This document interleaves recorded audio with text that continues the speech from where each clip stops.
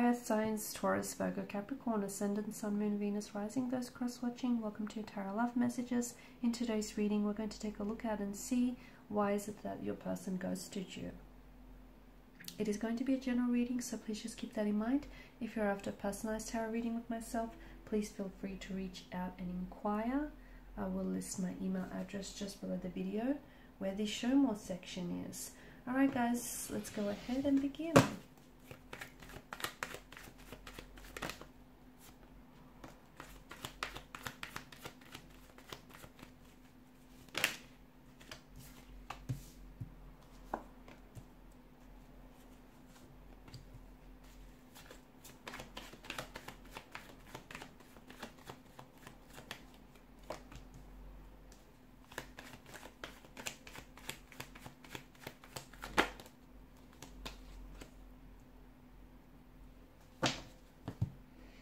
Okay, I think your person didn't necessarily see this working out, to be honest with you. And, you know, when someone doesn't believe that the two of you are meant to be, or the two of you have a connection here, they feel a lot more justified in ending a relationship, in ending a connection. I do feel like this person had a fear of hurting you though, which is why they didn't necessarily sit you down and tell you what was going on with them emotionally, internally. They've just sort of abruptly ended the connection, or just, you know, abruptly cut off all contact, all communication with you. That's not to say there wasn't a spark, because there clearly was, and there still may be. So the both of you definitely felt that spark between the two of you, and no doubt about it, this person did shower you with a lot of attention, a lot of affection. However, they may have even done a slow fade for some of you. It may not have been all that abruptly. The Ace of Swords, maybe they've cut off, you know, they've slowly faded from the connection to sort of slowly but surely signal their disinterest, or the fact that they were, you know, the interest here was dissolving over time. They were also avoiding hurting you, okay? They were sort of trying to do it with grace.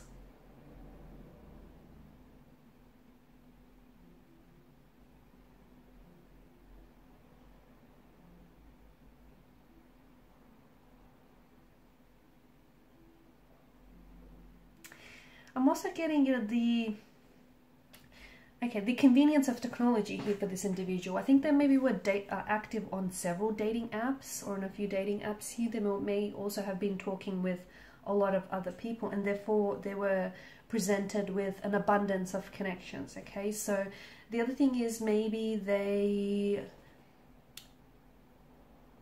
were talking to other people here, and they felt like someone else was a better match for them.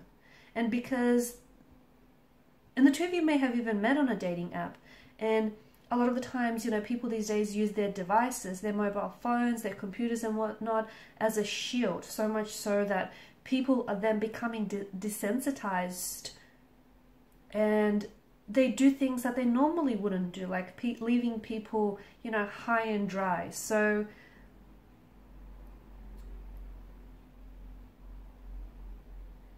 there's this sense of, yeah, I feel like there's a sense of them being presented with a lot of options,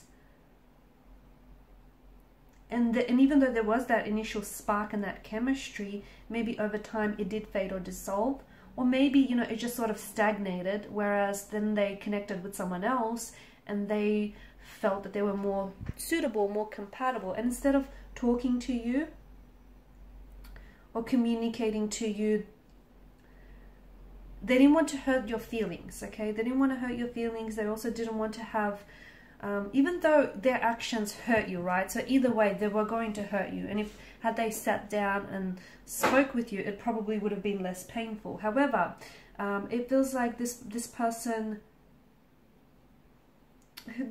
may also be an avoidant personality as well,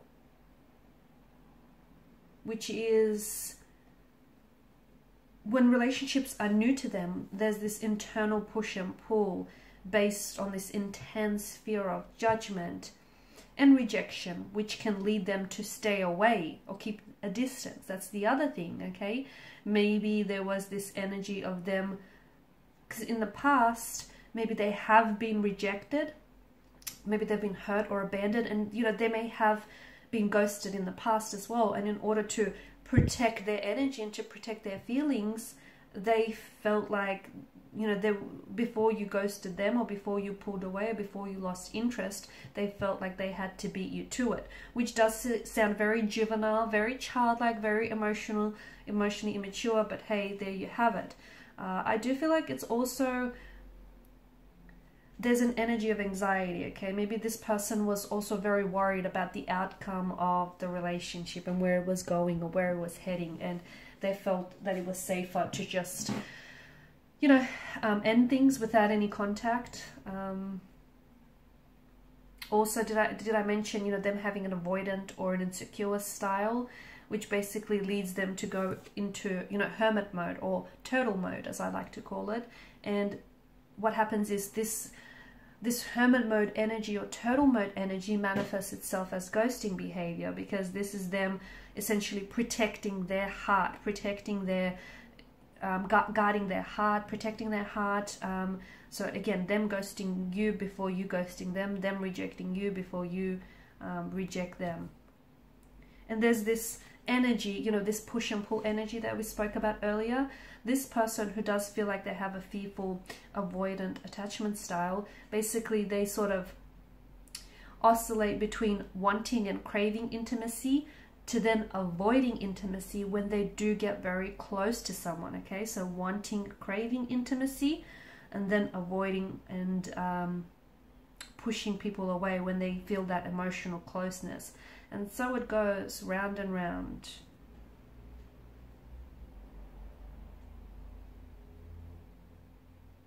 Will we hear from them again? Chances are you will. Chances are they might reconnect and reach out to you.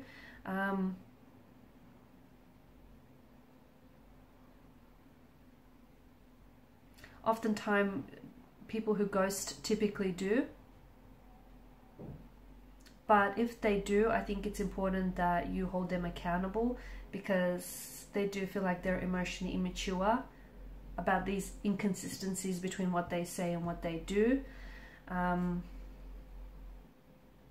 There is it feels like there's a lack of committal energy, so a bit of a non-committal energy with them as well. I also feel like this person is doing things to self-sabotage, okay, ghosting, which makes sense.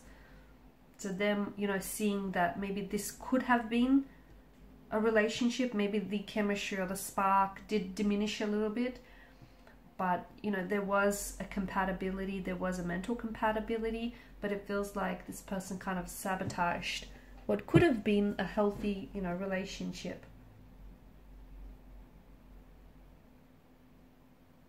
They don't want to get too attached, guys. So there's that non-committal type of energy, is them being scared of attachment, them pulling away. And this type of behavior is often seen in early adolescent experiences or childhood experiences. So, you know, people learn very early on from people, from places and things that weren't stable, and as a safety mechanism they then try not to get too close or too attached to any person or any one thing specifically, okay? And the other thing is they got what they wanted from you. I know it sounds very very blunt, but you know, once they've accomplished what they wanted to accomplish, they'll disappear, and maybe that's what's happened here. And maybe they weren't ever really interested in a relationship with you, right? Maybe, you know, they told you things that you wanted to hear. Maybe perhaps you even, you know, you perceived things in a certain light, in a certain angle. But it does feel like, I feel like there's a multitude of reasons as to why this person left. So I don't think we can just narrow it down to the one you know, reason or the one factor why this person ghosted you.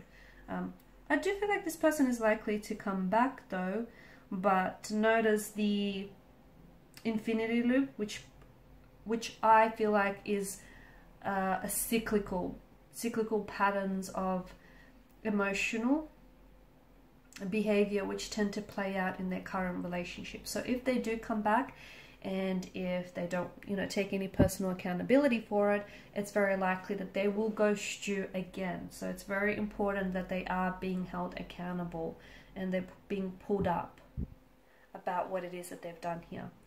Okay, and these are your messages, guys. Thanks so much for watching and listening. Please share support by liking, sharing, and subscribing to the channel. Bye for now.